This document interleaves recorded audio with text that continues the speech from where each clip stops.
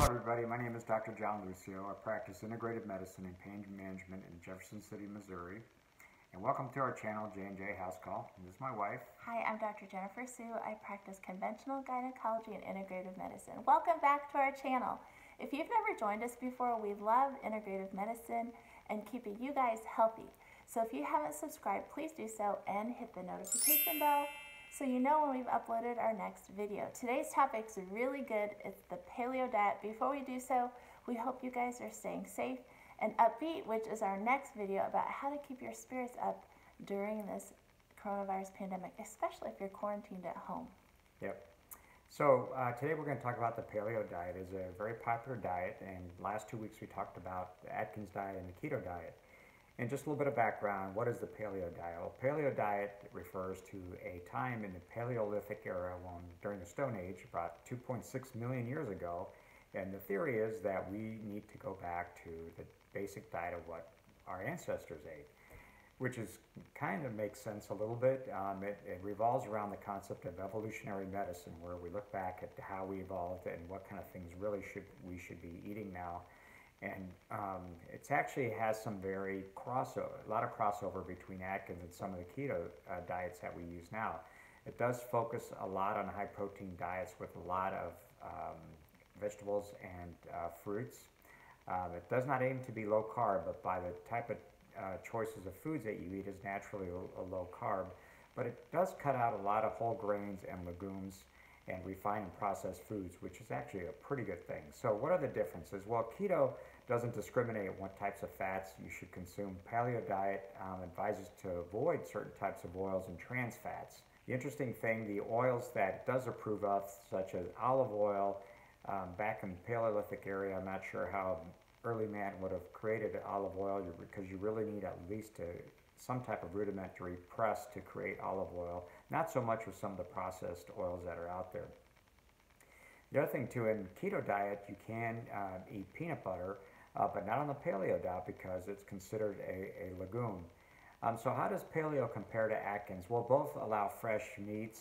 Paleo does ask that you use grass-fed meats and free-range chickens as well, fresh seafood, fresh vegetables, and as I mentioned, olive oil, which is interesting because back in the paleo era, there really was no way to get olive oil outside of having knowledge of using a press, which we didn't have.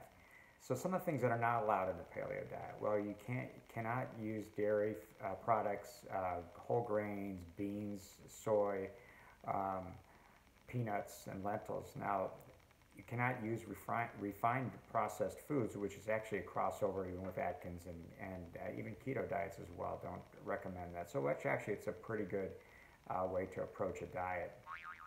But things such as soy, corn, sunflower, safflower, and sesame oils are out of the question. And the Atkins diet also does not allow sugars, processed foods, breaded or fried foods, unfortunately. Unfortunately, too, with the paleo diet is that one size fits all. It does not allow the body to actually try different types of carbohydrates and to determine which ones actually work for someone. So you're kind of constrained a little bit in terms of the paleo diet. And the question of it, is it actually good for you? Well, in 2016, they actually looked at one study, and it showed that it was very favorable in terms of help preventing heart disease. And then another study that same year actually showed it wasn't very good. So you've got to be very careful. Unfortunately, again, there's no long-term studies that show whether it's actually good for you or not. The new research that just came out did show that there is an increase in a blood biomarker, which is actually a predictor for heart disease, which is kind of alarming a little bit and raises some red flags regarding using the paleo diet. All three of the diets actually have shown to decrease weight initially. But again, is it sustainable, and how it works over a long period of time is still unknown. So in review, the keto diet, you eat very little carbohydrates, a very high fat, 70-80%, 20-25% protein. It induces ketosis by burning fat, so you're not using glucose. The Atkins diet does do the same thing as keto initially, but then there's this phase 3 or 4 of that diet that starts to introduce more plants and some healthy carbohydrates. The paleo diet, again, does almost very similar thing. You can't eat meats, fruits and vegetables, but you do not have the advantage of eating grains and certain legumes. Now, to have a really good review of the paleo diet, I came across two great references. You can read about them, or you can actually follow them on YouTube. One is Lauren Cordain, Cordain. We'll post who that individual is. He is a well-renowned expert on paleo diet. And the other one is Christina Warringer, Warringer. She's an archaeologic geneticist. And her talks you can find on YouTube as well. Very interesting plus minuses regarding the paleo diet. Again, there's a lot of questions behind it. It's like, which paleo diet is it? You know, that we have a lot of genetic and environmental variation in our world. Which environment and which paleo diet where they applies to us is different, and we have different genetic makeups. So please understand that whenever you try a new diet, make sure you contact your physician or discuss it with your physician to see which one is the best for you. So unfortunately, as I mentioned, there's no long-term studies for any of the diets, and they go as long as maybe 2 years and they drop out because either people can't sustain them. Keto diet is a hard diet to be on for a long term. Some people do it better than others, get constipated, they don't have the roughage.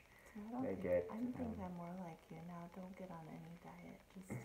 It's just genetic. More, and I'm going to kind of, when I finish the diet series, what we've been able to find is really diversity is the key to any healthy diet. And next week we're going to be talking about vegan diet. And when we finish the dietary series, we're going to come up with some conclusions that are based on a lot of the evidence that's out there.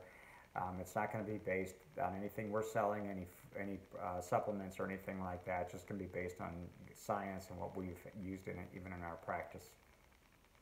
Stay tuned for our next video about how to keep our spirits uplifted during this time of the coronavirus pandemic, especially when we're at home alone and isolated. So long, everybody.